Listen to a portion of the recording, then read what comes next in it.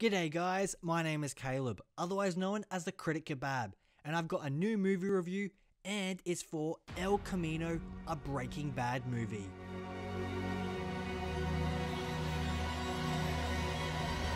Welcome back to my returning viewers, and welcome to those who may be watching for the first time. I'm doing this video a little bit differently, so if you do enjoy the video, make sure you hit that like button, and if you are new to the channel, click subscribe so you don't miss out on any of my future content. Now, the muchly anticipated movie and follow-up to the best television series ever made, yes, that's right, Breaking Bad is the best series ever put to screen thus far, and the creative genius and true mastermind behind it all, Vince Gilligan, the creator of the show, returns as the writer-director. Now, the beginning of the review will contain no spoilers for this movie, but it will contain mild spoilers for the Breaking Bad series. But if you haven't already seen the show, definitely go check it out. It's incredible, you won't be disappointed. In saying that, let's begin the review for El Camino. Aaron Paul, of course, returns as Jesse Pinkman, because this movie specifically focuses on him after his escape at the end of the series finale. Aaron Paul gives a stellar performance, and the continuation of Jesse's story is what Breaking Bad fans are most excited for. Now, when I first heard about the Breaking Bad movie, I became a little bit nervous because the show ended so perfectly, and any sort of continuation may ruin the reputation of the series. Because God forbid the ending of the story ruin the entire thing, am I right? Anyway, Vince Gilligan brings back all the right story threads and continues them in a way that makes perfect sense in the world that has been previously established. The entire film looks stunning. The cinematography is close to perfect, and the lighting is also top tier. But besides the film looking and sounding great, is the story any good? That is the real question. Not only is this an entertaining 2-hour movie, but it continues and concludes the overall narrative in an extremely satisfying way. If you are a massive Breaking Bad fan like myself, I believe you will be extremely satisfied with what we've got. Now, there are slow moments in the film, and personally I did wonder to myself a couple times, where are we really going with this? So I don't think the pacing is perfect, but what this film does incredibly well is create tension and keep you guessing about what's going to happen next. Now, you may expect Jesse to escape and get away scot-free, but in typical Breaking Bad fashion, something doesn't go according to plan. There are tons of great surprises, and even though this is a feature-length film, it still very much so felt like Breaking Bad. Skinny Pete and Badger return, and they bring some great moments of levity, as well as some really heartwarming moments as well. Honestly, a lot of this movie is what I expected, but at the same time, it delivered it in a way that was enthralling and kept me guessing, but most importantly, it left me satisfied. This is a suspenseful, emotional, and intense finale to this epic story that has twisted and turned right from the start. Vince Gilligan was the only person who could have done this specific story justice, and I think he did a great job writing it and then translating it to screen. I had a great time watching it, and regardless if you're a massive Breaking Bad fan or someone who just casually enjoyed the series, I think you'll really enjoy this movie. So I'm giving it the thumbs up approval. El Camino is streaming on Netflix right now, and it's a definite recommendation from me. Those are my spoiler-free thoughts on the film, so now I'm going to transition into my spoiler chat, where I discuss the spoilery moments that really stood out to me. So if you have not yet seen the film, go watch it and then come back here for all the spoilers. Alrighty, so the first thing that I want to mention is towards the beginning of the movie, when we pick up right where we left off in the series finale, with Jesse screaming and speeding down that dirt road. And almost instantaneously, the red and blue flashing lights appear in the distance.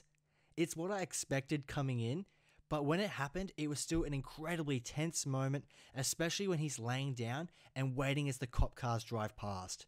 An excellent opening to the movie, which then hilariously transitions us back with Skinny P and Badger. Next up, we have the return of Joe, the old car junk guy, and he comes over to help them disappear the getaway car. Seeing him return for that brief scene was great and hilarious. Also, another small moment that pays reference to the series was over the radio you hear about Lydia and how she is in critical condition and unlikely to survive. I thought this was a good bit of connective tissue that just cleared up that plot thread for certain, proving that Walter was successful in poisoning Lydia. Now, the next big moment that I want to discuss is when Todd brings Jesse over to his place and it's revealed Todd murdered with his own belt his own cleaning lady.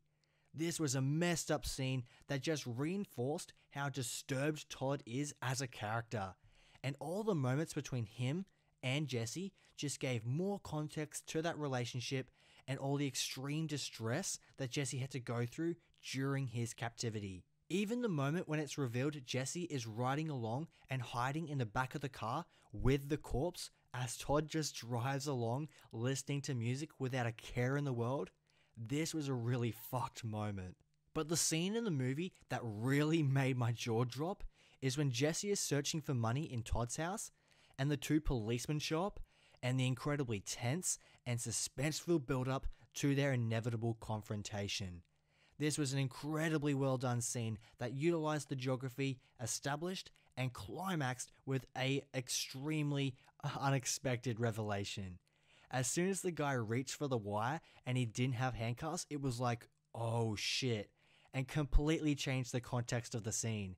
Because the moment where they rudely shut the door on that old chatty gentleman, I was like, that was a bit rude for a policeman to do. But when it's revealed that they were connected to Jesse's captivity, I was like, oh, that makes sense now.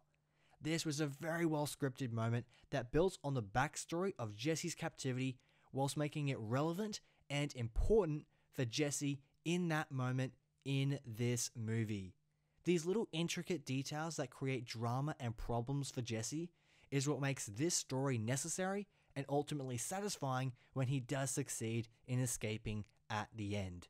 The return of Ed, played by Robert Forster, was also a great surprise, and as I'm recording this right now, it's just been announced that he has passed away unfortunately. So rest in peace, Robert Forster. But his scene with Jesse and their discussion about the required money needed for this deal to go down was hilarious, and the callback to their previous arrangement was also great. But the moment where they call the cops and they respond really quick, even after Jesse's little speech, was absolutely hilarious and a great subversion of expectation. I absolutely loved this scene between those two characters. And the last two things I want to briefly mention is the letter that Jesse wrote addressed to Brock. A great acknowledgement of that past relationship which brought a tear to my eye. And speaking of past relationships, the return of Krysten Ritter as Jane in that heartwarming flashback. A fantastic scene with great dialogue. But the biggest surprise, that honestly wasn't really a surprise, was Bryan Cranston's little scene as the infamous Walter White. When he appeared on screen, I got extremely excited just to see Jesse and Walt interact on screen one more time. And thanks to Vince Gilligan, the scene is perfect. Because they did not have to include Walt in this movie, and honestly, I wouldn't have minded if they didn't. But they did, and they did so perfectly. The old RV makes a cameo, and Walt coughs away just like he used to. And that final line was just heartbreaking to hear, but it was so true to who Walter is as a character. Like I said before, Vince Gilligan was the only person who could have done this story justice.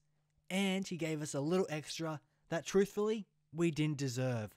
But thankfully, they hit their home run, and I'm extremely pleased and satisfied with this final chapter in the Breaking Bad saga. Those are all my thoughts on El Camino, a Breaking Bad movie. The movie is fantastic, therefore I'm going to give it an A-. Now I would love to hear from you. What are your thoughts on the conclusion of this story, and are you satisfied like I am? Now if you did enjoy the video, make sure you hit that like button, comment below, and if you are new to the channel, make sure you click subscribe and hit that notification button as well. As always, thank you so much for watching, and I'll see you in another video.